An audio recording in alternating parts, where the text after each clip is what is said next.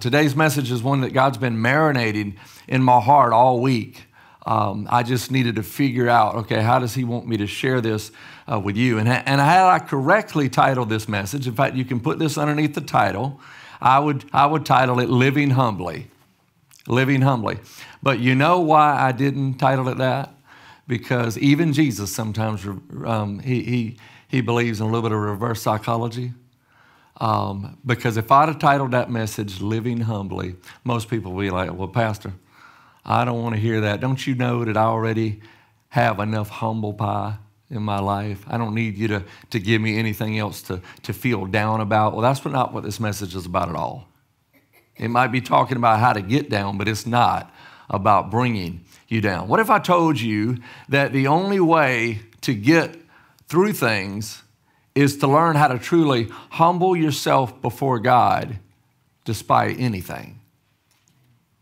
I can promise you that this message will possibly reverse some of your approaches to life, your perspective of life, but most of all, it'll get you headed towards God's best for your life.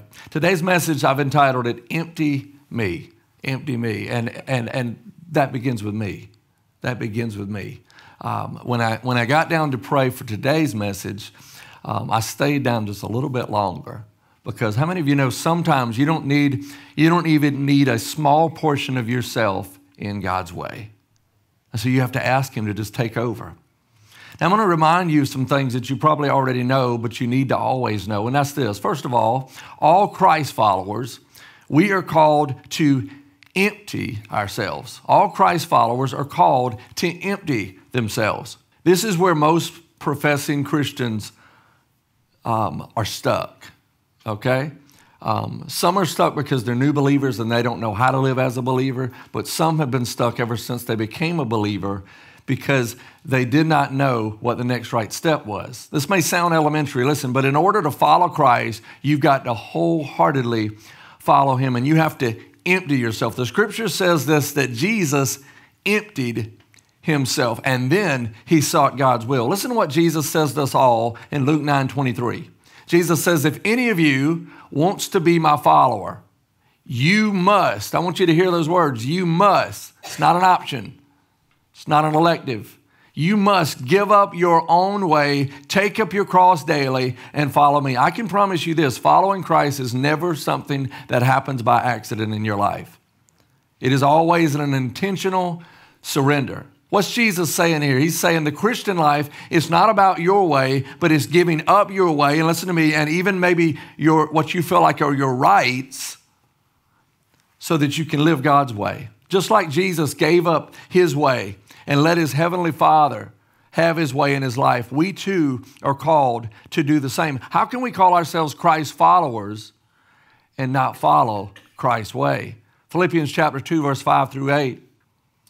I'm reading in the New American Standard Version. It says, have this attitude in yourselves, which is also in Christ Jesus, who, as he already existed in the form of God, he did not consider equality with God something to be grasped. Meaning this, he didn't look at it as, okay, me and God, we're equal.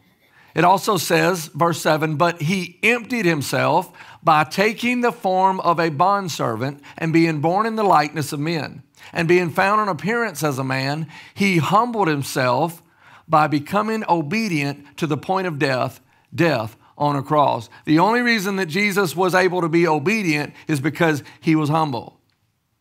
The only way that God was able to have his way is because he kept surrendering to his way. John the Baptist said in John 3:30, he said, he must become greater and greater, and I must become less and less.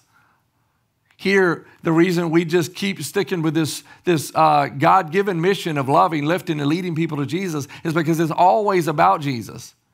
See, when the people see us, the church looks very, very ugly.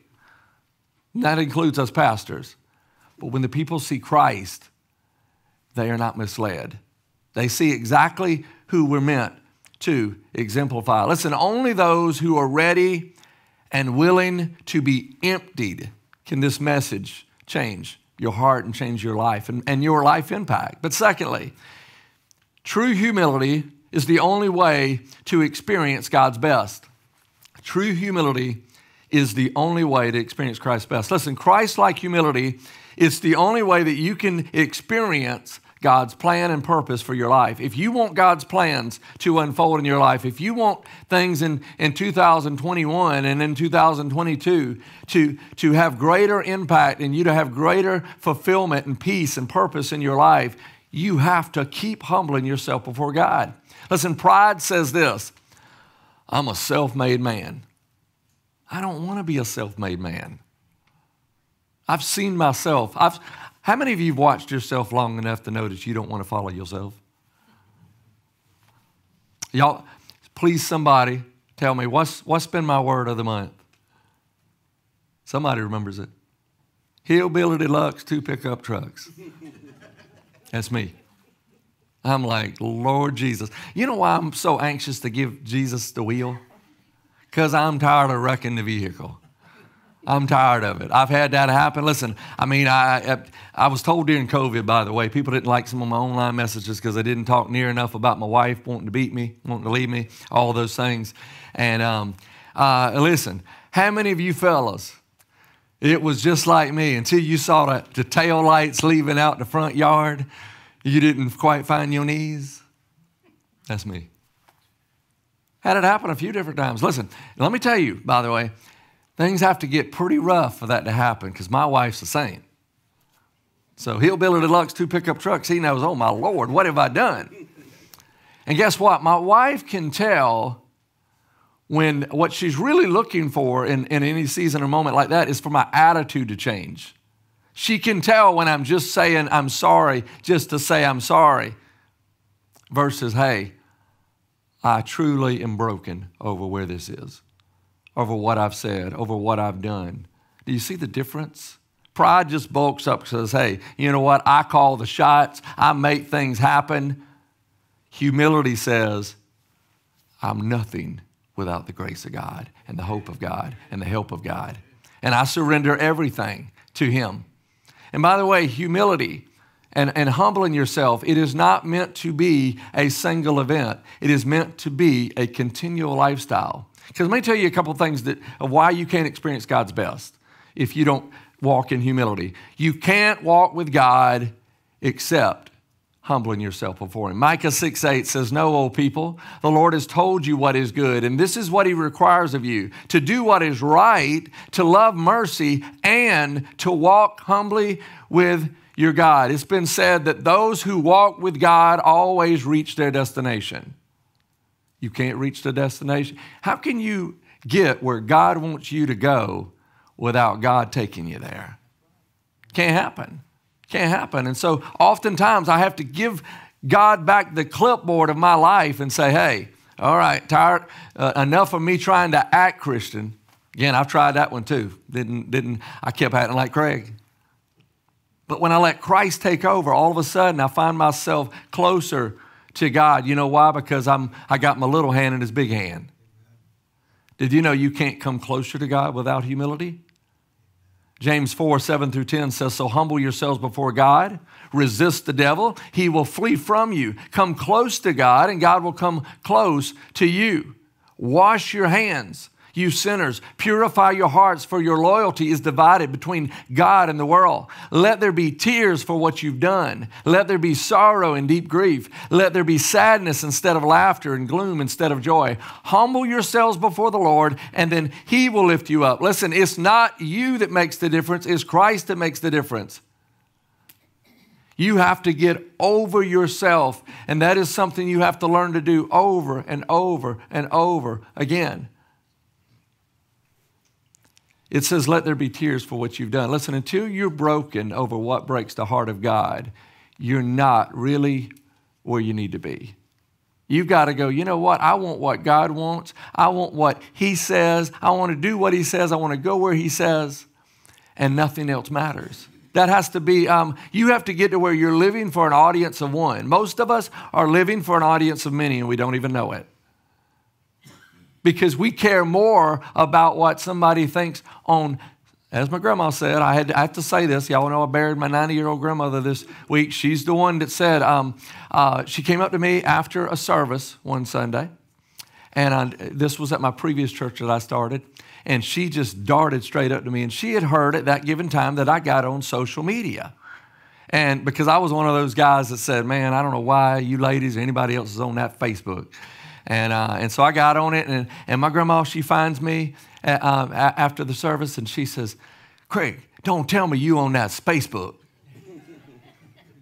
I said, no, ma'am, I'm not on. She said, do you understand if you put pictures on Facebook, they travel all over space? And y'all, I'm serious. I raised my hand. I said, Grandma, I promise you I am not and I will not ever be on that Facebook. And by the way, God forgave me for using a little reverse psychology. I had to get Grandma off my back right then. But what was worse was when it was just a few months later and that same grandma sends me a friend request on Facebook. And I wasn't about to let her off the hook. I tagged her in a post. Said, y'all, the end is near. Grandma's on Facebook. But sometimes we're more worried about what people think on Facebook than how we look in God's book. And we've got to make sure that we're not getting the two confused.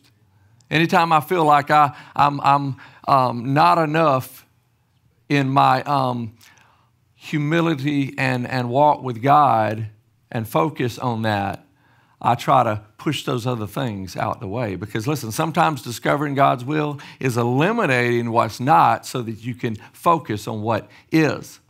Did you know this? You can't have a positive impact on other people if you're not humble. Nobody likes to hear anybody who's full of themselves. Nobody. How do I know that? My wife might have taught me that. My wife taught me that.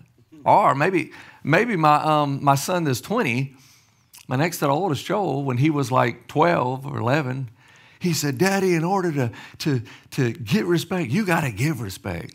And been parenting him differently ever since. And it actually works, by the way.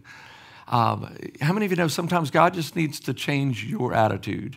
Amen. Change your perspective. Because maybe you haven't figured this out. You can't change anybody else. You got to let God change you. Now, I want to move to what I'm going to say is the heartbeat of this message. Is something I believe will speak to your heart. Number 3, God allows storms to help us get over ourselves. God allows storms to help us get over ourselves. Recently, I was pondering the greatest pains and struggles I've been through in my life, and God spoke this very clear to my heart. And maybe you want to write this down. Maybe this is your story. He said, Craig, it was in those times I was emptying you. I was emptying you. I was emptying you so that I could begin a new work in you. Because listen, sometimes God has to allow the old way of life to fade away. Sometimes God has to knock you down or allow things to knock you down so that you know who holds you up. Pride is often linked to our attempt to try and hide our greatest weaknesses. But guess what? Huge tragedy or crisis or heavy winds and storms do to you. They humble you. They expose you. I've been exposed a lot of times. COVID, it's exposing a lot of people out there. Because you know why? Because it just gets us all discombobulated. It gets us all to where we're like, man, I can't take any more of this. The Apostle Paul, he talks about the gift of the thorn. Look at 2 Corinthians 12, 7 through 10. It says, even though I have received such wonderful revelations from God, so to keep me from becoming proud, I was given a thorn in my flesh, a messenger from Satan to torment me and to keep me from becoming proud. 3 different times I begged the Lord to take it away. Each time he said, my grace is all you need. My power works best in weakness. So now I am glad to boast about my weaknesses so that the power of Christ can work through me. That's why I take great pleasure in my weaknesses and in the insults, hardships, persecutions, and troubles that I suffer for Christ. For when I am weak, then I am strong. Listen, God allows storms to help us get over ourselves and to hopefully get our full attention. I want you to write this down because this has changed my life ever since I heard it, and that's this. The greatest breakthroughs happen in you first. I can promise you this. Before there will be great change in your life, there will be great change in your heart. Satan loves it when we keep the mask on, or when we feel like we need to keep the mask on so that we can hide all of our imperfections. Y'all know, those of you who've been with me a while, I admit my struggles to you because I've found it's the only way that I can unleash the power of God in my life. I got nerve pain raging all through my face, have ever since yesterday. Nothing I can control. I live with a thorn in my side every day I wake up. You know how if you got a certain thorn or a certain struggle or a certain, what you look at as almost life hindrance, handicap, whatever, and you can't run away from it, especially if it's physical or emotional or mental or relational, you can't run away from it. And so ultimately you have to figure out, how can I live beyond it? Listen, Satan wants to take the thorn and do nothing but jab you. Jesus wants to take the thorn and resurrect you. He wants it to prod you and push you in the right direction. Because listen, God does discipline those he loves. Sometimes, how many of you, you've had something happen in your life and at that time it felt like the worst thing in the world, but later you go, God used that mightily in my life. Amen. And you still might not be happy that it happened, but you recognize and you acknowledge that God does work all things together for the good of those who love him and are called according to his purpose for them. See, the only way what you go through doesn't have purpose is for you not to allow it. Because you can either allow it to take you towards God's way or to absolutely crumble you, keep you in a corner, and swallow you up with fear. Listen, pride oftentimes leads us to want to go, hey, you know what? I got it all together. Well, I'm letting you understand. Listen, I can't pastor you if you got to have it all together. Because I'm miles away from that. I am miles away from it. And I finally learned because I got brought down so far in my life and in my struggle. How many of you know what I mean when I say that you've been so far down that your prayers were but whispers? You felt like you couldn't even pray? I mean, in fact, some of the most signature moments in my life was, I just remember it clear as day. I'm talking to my dad before he's headed to go preach at his church on a Sunday morning. I'm laying in the bed that day. It was a time when I wasn't even preaching here on a Sunday. And all I could say to my dad, and it broke my heart to have to say, I said, Dad, I can't even pray. I said, I can't even pray. I said, but I know I need prayer. Will you pray for me? Will you pray with me? And so sometimes when we have response time, sometimes you just need somebody to pray for you and pray with you. Because you can't get up on your own. Us holding everything together doesn't mean that we're stronger. It may mean that we're just full of pride. And Satan wants to keep us right there so that we crumble within. But fourthly, you need to know that humility, it is all about displaying Christ's likeness. Humility is all about displaying Christ's likeness in your life. It is about imitating Christ even if you feel like you want to do your own thing. Even if you feel like you have the right to be prideful about something. Listen, Jesus didn't have to be humble. You need to remember this. Jesus didn't have to be humble. He chose to be humble. Philippians 2:3-5 says, don't be selfish. Don't try to impress others. Be humble, thinking of others better than yourselves. Don't look out only for your own interests, but take an interest in others too. You must have the same attitude that Christ had. Well, what attitude was that? I'm going to empty myself. God, this moment, I'm going to empty myself. This day, I'm going to empty myself. Not just on Sunday, Monday, Tuesday, Wednesday, Thursday, Friday, Saturday. Listen, every day of Jesus' life, the way that he got where God wanted him to go and the way that he got to the cross for you and me is he just kept humbling himself. He kept dying to himself and living for God's will. Listen, humility is not a sign of weakness. It is a sign, though, of Jesus Christ living within you. You want people to see Christ in your life? Get over yourself. The more you get out of the way, the more God can have his way. The more you are decreased, the more he can increase. Amen. How many of you remember MySpace? I didn't even get into that conversation with your grandma about MySpace. It was MySpace before Facebook. Must be something about space. Facebook might be the future, by the way. I don't know. We don't need more MySpace. We need to give God all the space. Amen. Listen, the fruits of the Holy Spirit, if the Holy Spirit lives within you, which is what identifies you with Christ, they are reflections of you being empty of yourself and filled with Christ and led by Christ. Listen, Jesus told us, he showed us how to live humbly no matter what. How to live humbly towards others. That is something, listen, Christians need to learn how to live humbly towards one another. Not being like most people to where listen, some of the people who sit in the church house are the loudest, most obnoxious people outside of this house. And that while we might not want to hear that, I'm just telling you.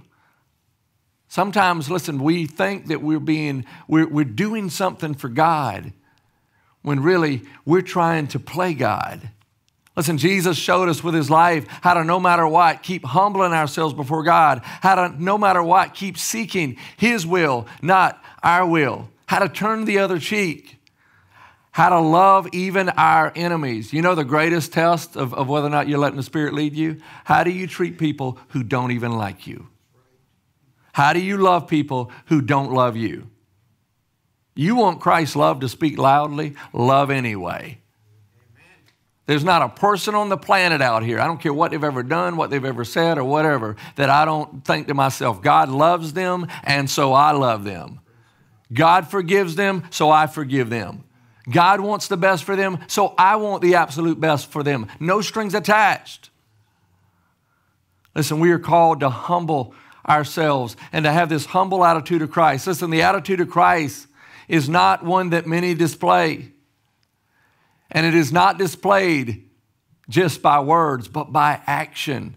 Listen, this is a way of life. Listen, humility, it is not a reactive thing. I want you to write that down. It's not a reactive thing, it's a proactive thing. Because it is normal and natural to react to what people do or don't do. But it's a very proactive, intentional thing to surrender to Jesus. Listen, humility is forgiven even when you don't feel like it. Humility is being silent even when you don't feel like it. Humility is having a loving attitude even when you don't feel like it. It is not making that Facebook post even when you feel like it. Just because Facebook says, what are you thinking, doesn't mean you ought to share that. Maybe we'll make that report. But I think they're banking on, that's what Facebook's banking on, is that someone will take the bait and say what they really think. Listen, being obedient to God, even when you don't feel like it, is the true embodiment of humbling yourself. Colossians 3:12 says, since God chose you to be holy people he loves, you must clothe yourselves with tenderhearted mercy, kindness, humility, gentleness, and patience. Ephesians 4:30-32 says, and do not bring sorrow to God's Holy Spirit by the way you live. Remember, he has identified you as his own, guaranteeing that you will be saved on the day of redemption. Get rid of all bitterness, rage, anger, harsh words, slander, as well as all types of evil behavior. Instead, be kind to each other, tenderhearted, forgiving one another, just as God through Christ has forgiven you. We need to be very careful to claim that we are a Christian on the outside if we're living like hell.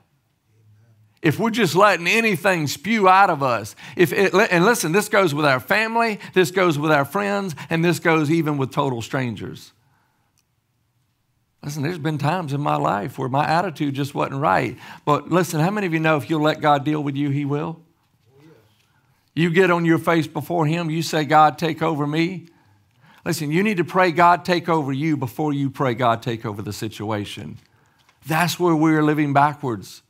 Listen, pride always wants its way. Humility says, God, have your way. I'm in it to win it, I'm walking your way no matter what. But fifthly, genuine humility. It requires frequent heart checks.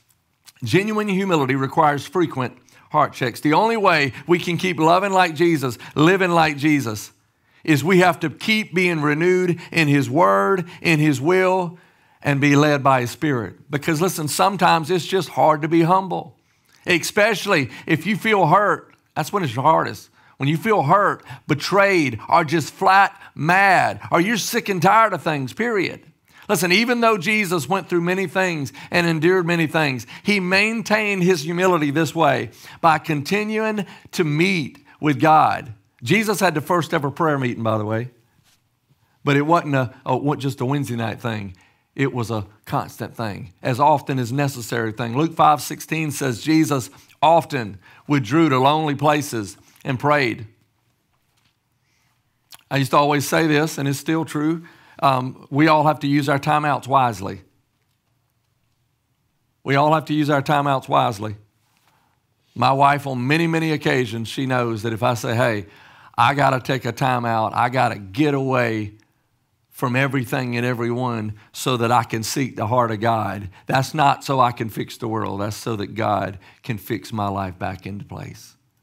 Usually you know what that normally represents in my life is I spend a little bit too much time on the interstate running wide open.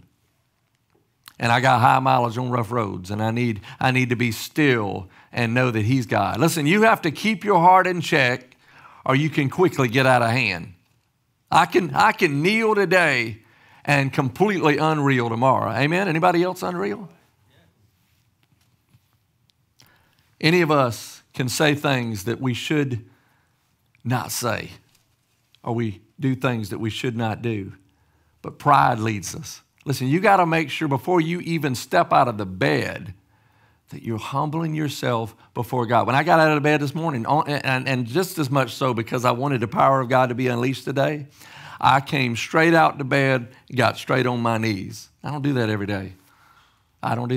But how many of you know sometimes you just know when the more depleted you are and the more sick and tired you are of being sick and tired, and the more you realize that there might be a little bit of you that needs to be emptied, you're much more motivated and prone to get on the side of your bed and say, Jesus, take it over. Especially when you've tried it your way a long time. Proverbs 11:2 says, pride leads to disgrace, but with humility comes wisdom. See, God can't lead you down a wise path if you keep telling Him what to do instead of standing at attention and saying, hey, I pledge allegiance to the Lamb. Lead me, take me, guide me. Again, the only way you're going to get where God wants you to go is for you to walk with God humbly. Psalm 139:23-24 says, search me, O God, know my heart, test me and know my anxious thoughts. Point out anything in me that offends you and lead me along the paths of everlasting life. Do you know I'm not able to really be focused on other people's sins because I'm too busy trying to let God pull the weeds in my backyard? Again, listen, I'm such a hot mess. It's a full-time job just for me to get Craig out the way. It's constant. It's constant. And if you're trying to walk with Christ, it's constant. Listen, you've got to keep letting God show you things through His surveillance that should be and what should not be. Number 6, kneeling humbly before God is always the right step. Kneeling humbly before God is always the right step. Maybe you're in a situation that you're dealing with. You go, what should I do? Where do I go from here? What should I do right now? I can promise you this is the first thing, and that is, God, take full control of my life and carry me forward. Jesus calls us to humbly come to Him, to seek Him, to obey Him, to lean on Him, and to trust Him to work all things out. 2 Chronicles 7:14 says, then if my people who are called by my name will humble themselves, again, it's starting with humbling yourself, and pray and seek my face and turn from their wicked ways, I will hear from heaven and will forgive their sins and restore their land. Listen, just like somebody could be singing the song, Here I Am to Worship, and yet their mind is in Disney World, You can be praying to God and not listening to God. You can be turning to God for what you want and not be humbling yourself before God, asking what He wants. The difference is the other one's just a nursery rhyme. The other's a life-changing prayer because it's a declaration. 1 Peter 5:5-7 says, God opposes the proud, but He gives grace to the humble. So humble yourselves under the mighty power of God, and at the right time, He will lift you up in honor. Give all your worries and cares to God, for He cares about you. Listen, you don't have to figure it out. I used to always spend a lot of my time as a minister trying to figure things out, trying to solve everybody's problems, trying to be Superman. And then I finally ran into the fact that I'm not Superman, but there is a Superman. And that if I'll just let Him guide me, and if I'll trust Him with all the things that I can't control, and give Him all my worries, give Him all my life, He'll lead me. Listen, it says if you humble yourself before Him, He will lift you up. Listen, you've got to wait on Him. A lot of times we want everything to be fixed like that. And we just prayed. Sometimes you just have to keep taking the next right step. The next right step is always, God, I give you control. God, I lay it all down before you. God, I'm not worried about what anybody else thinks, what anybody else sees. Lord, I'm concerned about what do you see. When you have integrity before God, by the way, you have favor. You have the blessing of God. Your life is God approved. And how many of you know if God is for you, the scripture says, who could be against you? Nothing can stop you. Whether you're here or you live a million miles away, nothing can stop the presence of God in your life if you're a believer because He lives within you. Nothing can stop your success as long as the step that you're taking right now is seeking to be in His will and to do things His way. And last but not least, I want you to know that humbly following Jesus, it will lead to greater joy. Humbly following Jesus will lead to greater joy. A lot of times people, when they hear stuff like this, like, oh, you just need to humble yourself before God. You just need to walk with God. You just need to do whatever God wants you to do. You're focused on what you feel like that means things have to change in your life. Like what is Jesus taking from you? Listen, anything Jesus calls you to give up is worth it because He's going to put 10 times more back in your life when it comes to peace, purpose, fulfillment, and a life worth living. Sometime later, I want you to look back and make sure you study Philippians chapter 2, verses 1 through 11. Read it all. But I want to read verses 1 and 2. Philippians 2, verses 1 and 2. It says, therefore, if you have any encouragement from being united with Christ, if any comfort from His love, if any common sharing in the Spirit, if any tenderness and compassion, then make my joy complete by being like-minded, having the same love, being one in spirit and of one mind. Listen, it's been said before, you can write this down, that this is the key to joy. J-O-Y, it stands for Jesus, others, and yourself. You want to be focused and surrendered and following Jesus? You want to ask God, how can He show Jesus through you to others? And then you just want to let Him take over your life, lead your life, make you more and more like Him each and every day. I promise you this, I've never known anyone who surrendered everything to God and regretted it. I've never known anybody. Now, I've known a lot of people who said, well, preacher, I've been trying that theory that you mentioned on a Sunday. I done tried that thing for 3 days. And it ain't working, so I got to go back to what I was doing. No one said it would be easy. They just said it would be worth it. Isaiah 29:19 says, the humble will be filled with fresh joy from the Lord. Would you bow your heads with me? Dear Heavenly Father, God, right now, Lord, may we humble ourselves before you, Lord. Lord, may we operate, Lord, as if you're the only one in the room. Lord, as your arms are stretched out with love to hold us, to help us, and hope to give us. God, for that person who might just be holding on because, Lord, they just want to feel in control, Lord, but I know, Lord, personally, we must relinquish control to you. Lord, as we humble ourselves before you, you promise that you will lift us up. You will help us rise above the things that we face. And Lord, you will be glorified no matter what we face.